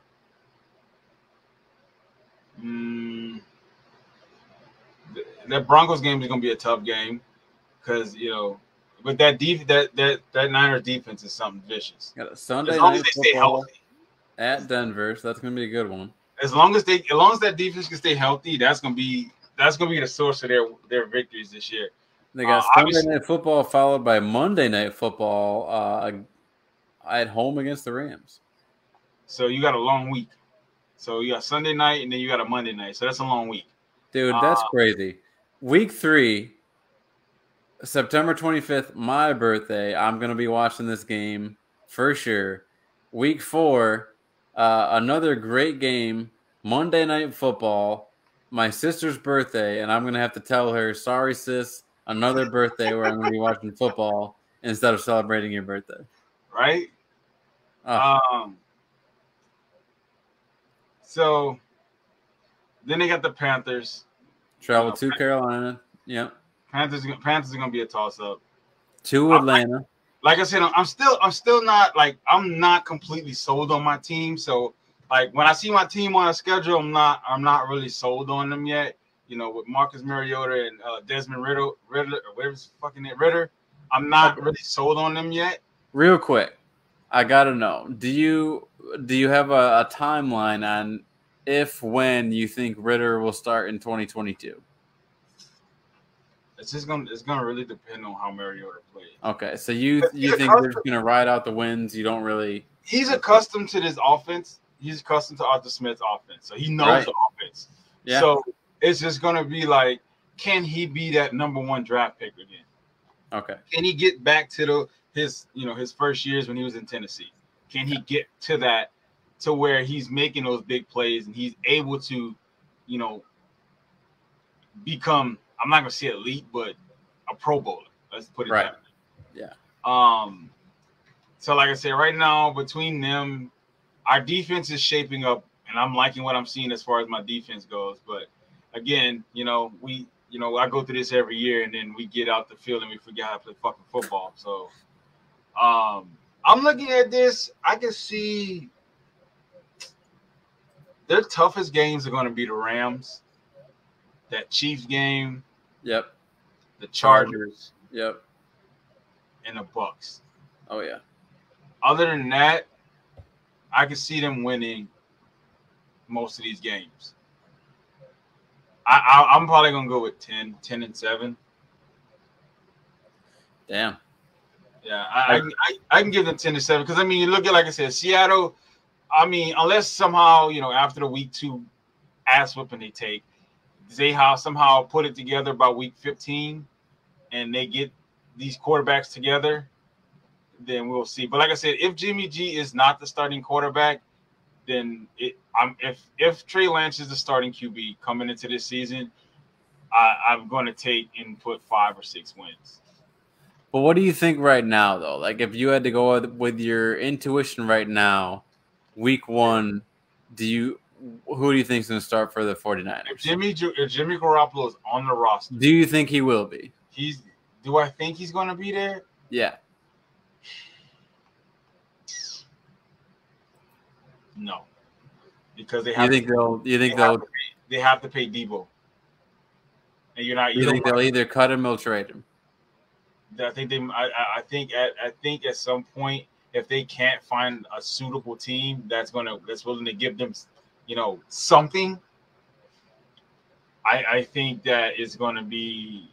I think it's going to. I don't think he's going to be there week 1. I could be wrong, but I have a feeling that because they got to pay Debo. And Debo wants to get paid. Okay, so right now you're leaning that it's going to be Trey Lance and Jimmy's not going to be on the team. Yeah, I'm leaning that way, but I'm going off the hypothetical that he is there. But in actuality, I don't believe he's there. And I'm going to say I would definitely have to give them 6 or 7 wins. With Trey Lance starting all 17 games. Yes, at least. I mean, because you can beat the Commanders. You can beat the Raiders. They beat themselves 90% of the time. Yeah. Again, the Saints, you don't know what you're getting. Chicago, Seattle twice. I can see them 6 or 7 wins if Trey Lance is the starting QB, and he makes that leap like they're saying he's making. If they go with Trey Lance week 1, and they lose the first 3 games, let's say. That's it. That's a done season. You think they bring in Jimmy, or do they stick with Trey Lance? It just depends on how Trey Lance is playing. Now, if you're looking at it like he's playing like outstanding football and they're still losing games, no. But if he's playing horrible, like you talking about multiple picks in each of these games, yeah. By week 4, if he's playing that bad, week 4, Jimmy Garoppolo, if he's still on a roster, will be playing. Do you think George Kittle will play all 17 games? I feel like it'd be the first time in his career. I don't think so. And here's why. Is because there's a pattern. A lot of players who are centered around an offense, you look at guys like Calvin Johnson, Julio Jones, Derrick Henry, Christian McCaffrey. What's the other kid? The guy's name from Minnesota. Dalvin Cook. Dalvin Cook. You look at those guys, and they take so much punishment because their offense runs through them, and they don't make it through the season. You know, they get hurt, hamstrings, Kittle, knees, ankles. Christian McCaffrey, he's notorious for it. Yeah. And at the end of the day, it's gonna be like, who's gonna step up and help these guys? Who's gonna take the pressure off of them? Because going to the game, your eyes are on two people right now: George Kittle and Deebo Samuel. And that's really it. So if someone else can step up, like Brandon Ayuk, if he can come through and start making big plays and help stretch the defense and spread out the defense, then they'll make it. But if I'm taking punishment, it's not gonna happen. We're not gonna make it through the season. And if you have a young quarterback who hasn't really shown us that he can take over just yet, and you also have a tight end who is the focal point of your offense, who gets banged up quite often, may miss games, could be a recipe for falling behind. Absolutely. And the thing is, with Trey Lance, it's more of like, can he take that big leap? Can he take that step forward and take over this offense just in case a guy like Kittle goes down? Right. Can he make sure he can still carry the team and they don't flounder and end up losing 6 games? This team is not deep at wide receiver. I mean, they have Juwan Jennings as their slot. So who? Yeah, exactly. I don't know how many people are familiar, but if Ayuk doesn't step up and if Deebo gets hurt, God forbid, he's been hurt before, but he takes on the end of the season. Bro, like I told you, he saved my season, but there was a lot of scares last year. There was a lot, especially when he went down with the hamstring injury. I was like, oh my God, my season's over. It was like, I'm done. But they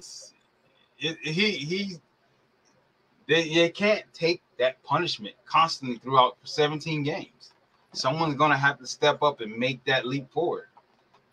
They did lose Raheem Mostert, but I mean, the 49ers, the Kyle Shanahan system has just been about whoever is the running back is going to score points. So if Elijah Mitchell can stay healthy, they'll be fine. But Raheem Mostert is gone. So that's just a name to throw out there of someone who's gone for the 49ers. But defensively, what's that? It's going to be they're going to have to figure it out. They got to figure it out. I mean, it's a nice young stable between Mitchell and Trey Sermon, and they brought on Tyrion or Tyshawn Davis-Price, something like that. So another guy, I think, from LSU. So nice little stable. So whoever plays running back for San Fran is going to score points. I'm more concerned about, obviously they have Nick Bosa on defense. They still have Eric Armstead and some other guys. I think they even have what did I put on here? Well, wait, did Nick Bosa get hurt last year in the playoff against the Cowboys? That's right, Kamoko Toure. Because I remember he went out with a concussion, didn't he? Did he? Yeah, I think he did in the playoffs game against the Cowboys. I think he went down with a concussion. Yeah. So that's probably where they bringing in Toure makes a lot of sense, because they realized without Bosa, the pass rush suffers a lot. So, this Niners team. I mean, defensively, you like Fred Warner, you like Nick Bosa, you like Eric Armstead, but Jimmy Ward, hopefully he can become a household name again. It just becomes a little dicey compared to when you want to talk about these other teams and who they have on the back end. Especially when you're talking about this team. I think that's the only defense I think that's cursed with the injury bug, because it never fucking fails for them. Non-stop. I mean, it's crazy. I did like their second-round draft pick because they did not have a first-round draft pick. Drake Jackson, edge rusher out of USC, was a good pick for them. But here we are. We are talking about the defending Super Bowl champions, the Los Angeles Rams, formerly St. Louis Rams. Take me back to Kurt Warner and what the hell was his face? Now I forget. But Kurt Warner anyway.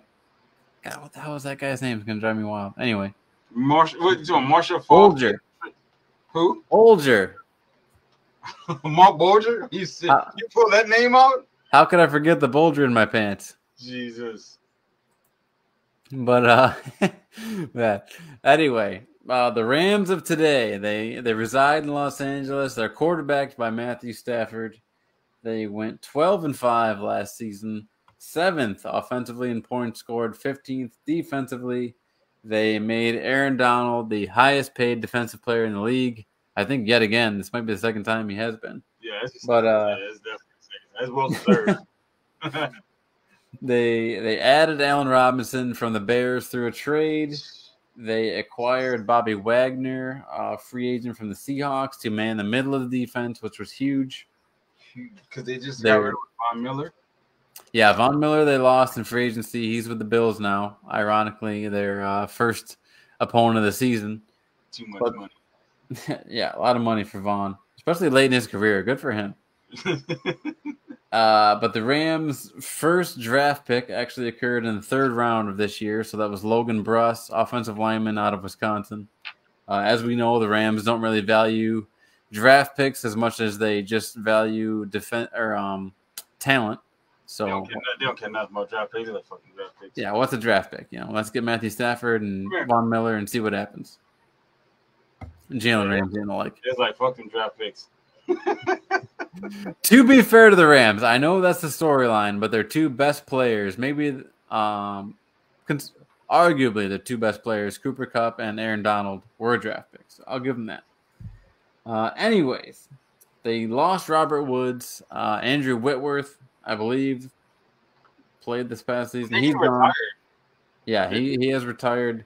Von Miller's gone, and maybe a guy who not as many people know, but Sebastian Joseph Day, defensive lineman, is gone. He's with the Chargers now, I do believe, but he's a guy who did get a lot of pressure last season, even if he's not a household name. So just kind of one name to throw out there. Was it that safety? No, that defensive lineman. Oh, okay.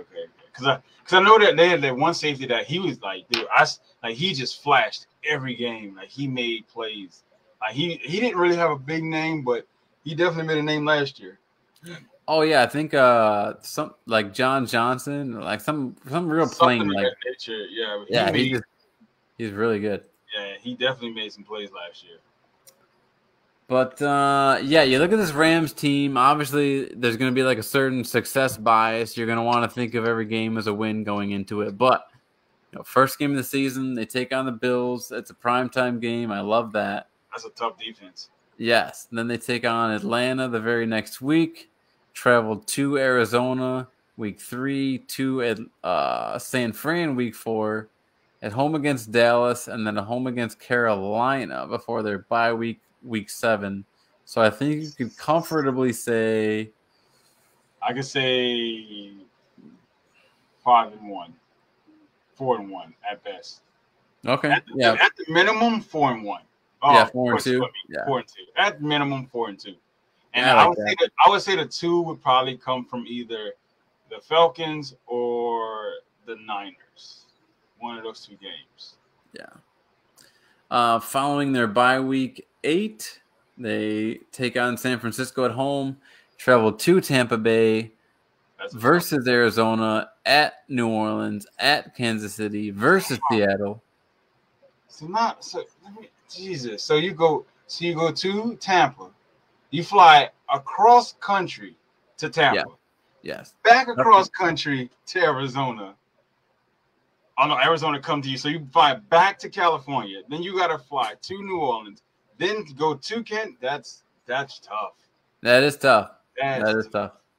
And I'm very much looking forward to particularly the first game against Buffalo and that week 9 game against at Tampa Bay. Yeah. God. I mean, if they re-sign OBJ, then they definitely gonna be a guaranteed shoo-in for at least to run at the Super Bowl again. You think they're still thinking about that after Allen Robinson? I would. Why wouldn't you? If we can get him in, if come here.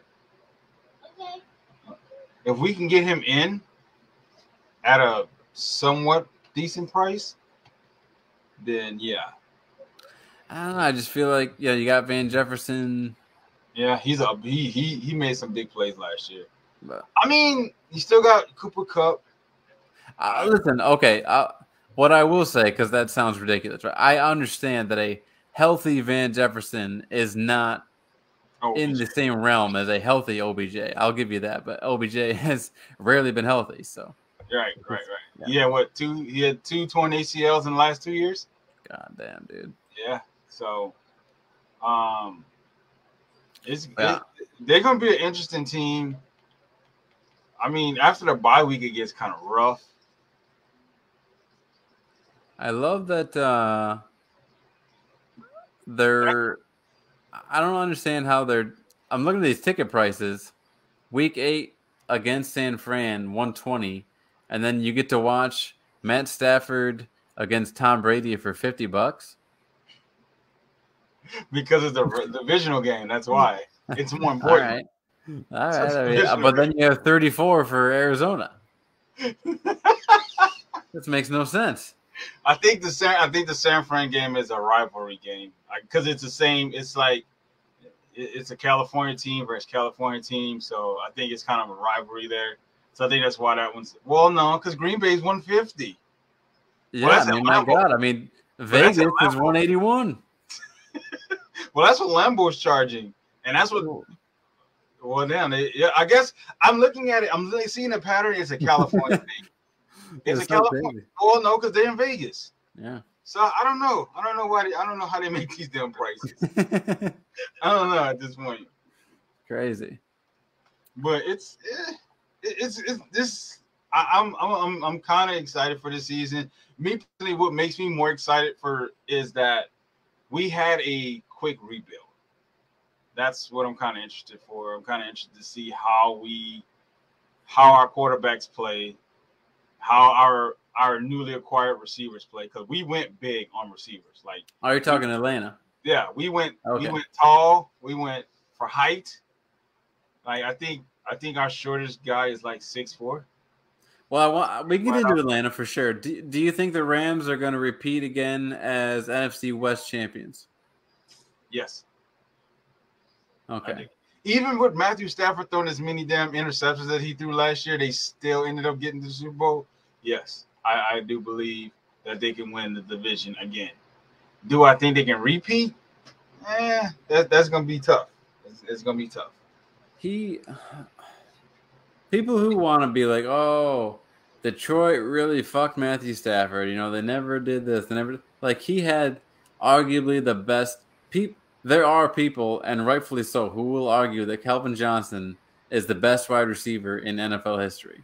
So to say that Detroit, I'm just saying he's up there in the conversation. He's up there, but I mean, yeah. I think so. To say that Matt Stafford never had any help, you're not being genuine. He had help. The issue was he never had a good offensive line.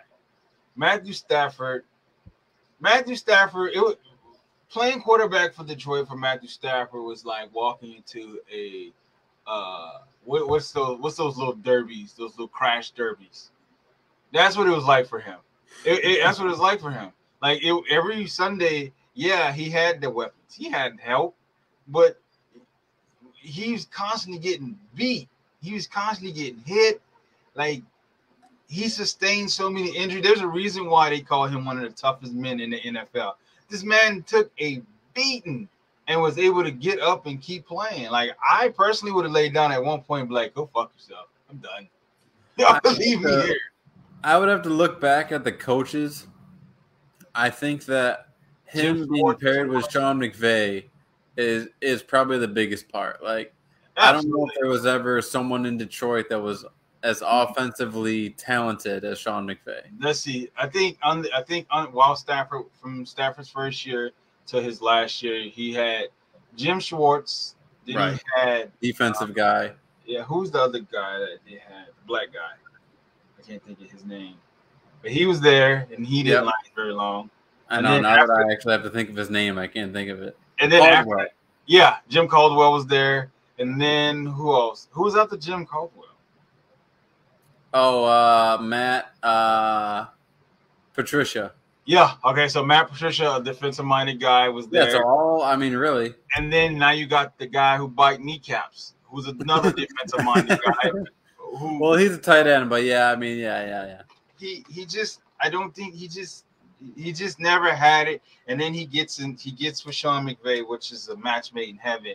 Right. And you get guys like Cooper Kupp, Robert Woods, Donald, you got Ramsey. Yeah, so you get a great defense. He's never had a good defense. Yeah, he's never had. So we think they are going to be the West champs again, probably, right? Yeah, absolutely. Okay. I don't see anyone dethroning them. No, I do want to dig into Atlanta a little bit. So let's do that. Let's talk Atlanta. Like I said, I'm excited from what I'm seeing. Like, this is a rebuild year, and a lot of the pieces that they brought in, I'm gonna say this was like a soft rebuild. Like, because you ain't got a guy like Marcus Mariota, who I feel like can still play the game. He can still throw the ball. He can still be accurate. And you surround him with enough weapons, with guys who can catch the ball. You got, you know what? I'm about tired of forgetting these people's names right now. So they drafted Drake London. You have Zacchaeus. Kyle Pitts. Don't do that. Stop doing that. I hate when you bring that kid's name up. He's a starter. Olamide Zacchaeus. No. That's his name. He doesn't have a nickname. He's Olamide OZ. He's the Oz. How and why he's still on the roster blows my mind. He's Olamide Zacchaeus. How and why he's still on the roster, I don't know. He's big and fast. Yeah, no, he's not. No, I'm sorry. Don't do that. Then we signed Brian Edwards. I like that sign. Tate Auden, like all these guys, Allison Geronimo, or isn't it? Yeah. Yeah, the names are backwards. You got Geronimo Allison, Yeah, Geronimo Allison. I'm sorry. All these guys that we brought in were tall. They were big guys. So they are big guys. Yeah, because you look at Demir Bird. It's very Arthur Smith because he had A.J. Brown and Julio Jones. Right. And Frank Darby, I think Frank Darby was a guy that I kind of had an interest in last year when we drafted him. Because I'm like, he's a big guy. He can play opposite of Julio. Obviously, Julio didn't stay. And I was like, oh, he can play opposite of Ridley. And then Ridley had his frantic breakdown and stupidity. So I think this is going to be – we're going to see them – they're going to play with the offense. Here's what's interesting about the Falcons is these guys have never all been healthy at the same time. No. And you have a first-round pick at right tackle, a first-round pick at right guard, a third-round pick at center, a third-round pick at left guard, and a first-round pick at left tackle. So this should be on – Can I be honest? From what you draft, one of the better lines in the league. Can I be honest? I hate Jalen Mayfield. I'd be upset if you were anything but. I hate Jalen Mayfield. Why is that? Because he got Ryan ass whipped so much last year. He was a rookie. What bothered me the most is he came in with his confidence. If you want your quarterback protected. What bothered me the most was he came with confidence. You should set your ass down. Like, this man got beat so much. You're supposed to block with your head down and your tail between your legs. It's like he went and ran his mile. I was just like, I really hope he takes a step forward this year because we're gonna need it. But the biggest concern for me right now is Matt Hennessy. Because we lost Alex Mack last year. Really? Yeah. Okay. We lost Alex Mack. And so it's hard to fill those shoes. Like, he was a great center. Him and Ryan had that connection. So, you know, these guys all got to rebuild connections with whoever's going to be the starting QB. And where it's looking at Marcus Mariota is going to be that guy. From what I remember, just because I'm a Eagles fan, so I see a lot of Temple stuff, Matt Hennessy was highly regarded as a Temple center. So we'll see. Like I said, they're going to have to. Have you seen him play yet or no? No. Okay. We're going to have to build that chemistry real fast, and they're going to get together. But again, like I said, since Ryan Pace came in as, he's in our front office. We've gotten a lot of Chicago guys. So, and the biggest signing had to have been Eddie Goldman. Eddie Goldman had to have been the biggest signing we got this season, and I'm excited for it. Yeah, I like Casey Hayward quite a bit. I like the experience on the back end. Yeah, we needed it. We definitely need the help. And like I said, we got Isaiah Oliver. He tore his ACL last year, so he's looking healthy. I think at this point this season they're going to play with the defense. They're going to play with the offense until we can figure out what we can do correctly. Because I've seen videos with Felipe Franks at tight end. Really? Yeah, I've seen him at tight end. This kid right here, Tyler Algier. I heard based off his his stats and his film, he's a strong runner. He's one of those guys you don't want to be in front of. He's a big guy. Yeah, absolutely. So yeah. I'm kind of hoping that him and Cordell Patterson kind of like split, touches. Cordell Patterson doesn't have to take the brunt of what he took last year. So, that hopefully he'll come in and step in. Then we got Damian Williams, another Chicago guy. To me, that's the wild card because he can do, I think anyway, he can do pretty much anything Patterson can, and he's more of a pure running back. Yeah. So we'll see how he works into the mix. It's like I said, it's this season. There's a little excitement there. Not so much as like, oh, we might make the playoffs. It's more of like, the Mariota's going to wear number 1? Yeah. And my thing is who's going to be starting QB in the beginning of the season? Tape wears number 8. That's interesting. I've seen them say, Marcus Mariota is like he's ahead of Desmond Ridder, but they're saying like Desmond Ridder's ahead of like all of the rookie QBs this season. So I don't know. It's gonna be tough. It's gonna be a fun season, but I'm not really holding my breath as far as like making playoffs. Yeah, I think none of these guys, whether you're talking Edwards, London, Zacchaeus, none of them are burners. No, not at all. So each and every series is going to be a grind. It's going to be 10 yards at a time. It's going to be run game. Can Marcus Mariota scramble for 4 yards and then pass for 4 yards and then run for 2 yards? Unfortunately, I've seen those offenses for the Eagles, and it's not fun to watch. But that's just the way it is going to be. Yeah, that's just something we're going to have to get used to. Because I'm London. I think he ran 4.5 at the combine. So we're not gonna beat you deep. But what we're going to do, we're going to jump over your head. That's what we're going to do. We're going to get 50-50 balls. Yeah, and hopefully, like, grind it out. Like, just wear you down with the play action and read option and things like that. Yeah, absolutely. And like I said, this is going to be the first year since Michael Vick we've had mobile QBs. And again, whether it's Dean Pease or Ryan Pace, I mean, I'm no expert, right? So who cares what I say? But I was a huge Ebiketie fan out of Penn State. Really liked D'Angelo Malone and the bend that he had out of Western Kentucky. Troy Anderson can do a lot of things. Linebacker, running back. I can't wait to see him play. I really can't, because like he did everything. I cannot wait to see him play. Exactly. So who's ever making these defensive decisions, I think anyway, is on the right track. It's like I said, it's one of those seasons. This is probably I'm more excited to see how we build that chemistry throughout the season. That's what I want to. That's what I'm excited for. Is that seeing if we can tie some wins together. Whether it be 2-3 wins, a 2-3 win streak, something like that. And we can see that everyone's picking up the offense and they know what the hell they're supposed to be doing. And it's a great question. I mean, as far as chemistry goes, like, who is the leader? I've never known Marcus Mariota to be a vocal guy. At this point, it's Jake Matthews. Right. Is it Jake Matthews? Yeah. I mean, defensively. It's Jake Matthews and Grady Jarrett. That's who it is. It's Grady Jarrett and Jake Matthews.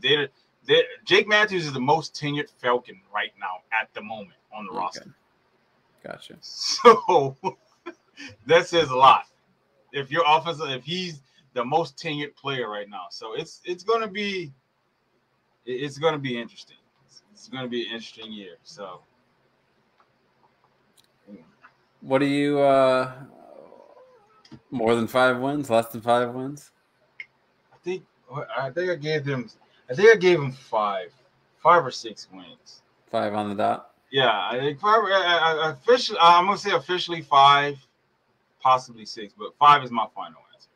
So it's just based on for me. It's just like I don't see us going from like worst to first in this. I think it's gonna take another year or so. When I have been doing mock drafts for fantasy football, usually Patterson's there in the 4th when I want to draft a running back. Would you say that Cordero is going to last the entire season as the starting running back, or do you think Algier takes over at some point? If Algier takes that step forward, and we're going to see, and all this stuff is going to play out in the preseason. We're going to see all this shit play out in the preseason. Right. So we're going to be able to see if can he grasp the playbook quickly, and can he run and protect the ball? That's really it. So at this point, I think it's going to be Patterson, but I think it's going to be.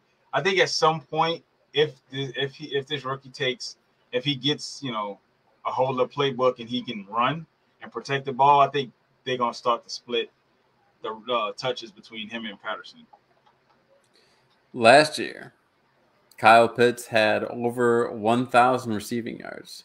Yeah, but he had 0 touchdowns. Yeah, that's bullshit. I don't care if you go over 1,000 yards, but if you can go over 1,000 yards and you have 0 touchdowns, that's an incomplete season for me. Like, how many touchdowns are you predicting this year? I need him to get at least 6. Is that what you're predicting? Honestly, I think because he knows the offense, and he's probably the most tenured pass catcher outside of your favorite person to mention. I think he's going to get a lot of attention. Olamide Zaccheaus is an untapped talent, and we're going to see it in 2022. No, he's not. He's not untapped. No, he's not. He's just got lucky a couple times beating some shit nickel corner. No, sorry. It's going to like I said, I say 6. 7 would be a great year, but I think 6 receiving touchdowns would be good for him. We need that production. Like, I don't care if you catch 1,500 yards and you have no touchdowns, what did you really do? You just running from end zone to end zone. That's all you were doing, honestly. So I need touchdowns. I need you. I'd rather him go for 900 yards and 5 touchdowns. I'm okay with that. I'm okay if you don't go over 1,000 and you got 5 or 6 touchdowns. I'm okay with that. So, guys, you heard it here first.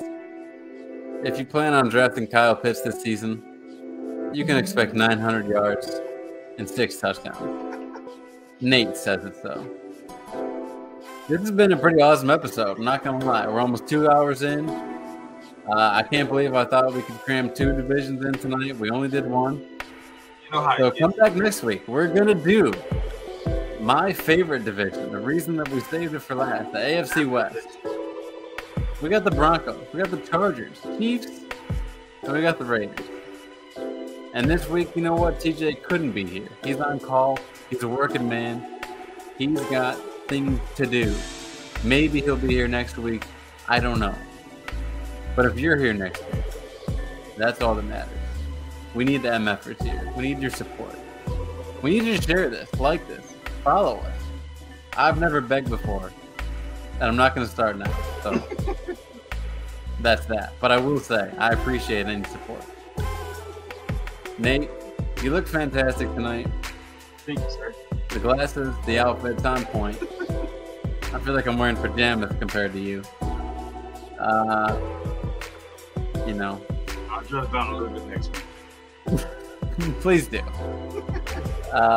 Again, we're talking AFC West next week. Who knows what news will pop up. I really appreciate Nate for being here. I appreciate all of you.